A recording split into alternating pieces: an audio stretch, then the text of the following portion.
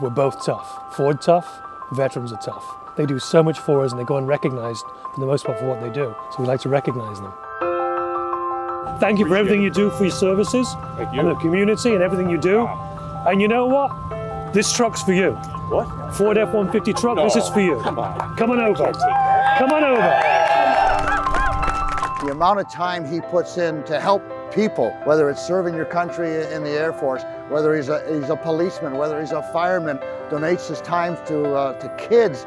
I mean, it just goes on and on. Surprised is an understatement. I think I'm still in shock. I don't know what to say. People talk about service. I don't serve because when I go away with the Air Force or the fire department, the police, it's not a service because I love what I do. It means more than you guys will ever know. It's been a rough couple of years for us. This just helps out so much because it just makes things a little bit easier.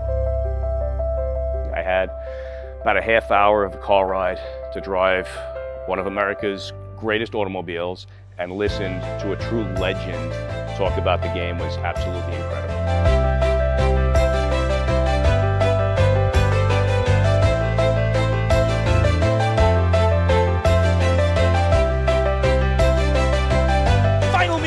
Underway tonight between the Isles and Devils. Deeks shoots! What a save! Rebound! They score! Pierre Engvall cleans up the loose change! The horn sounds and the New York Islanders take the season series from the New Jersey Devils with a 5-1 win here. This guy has got to be one of the most worthy recipients. The amount of time and the give in this man.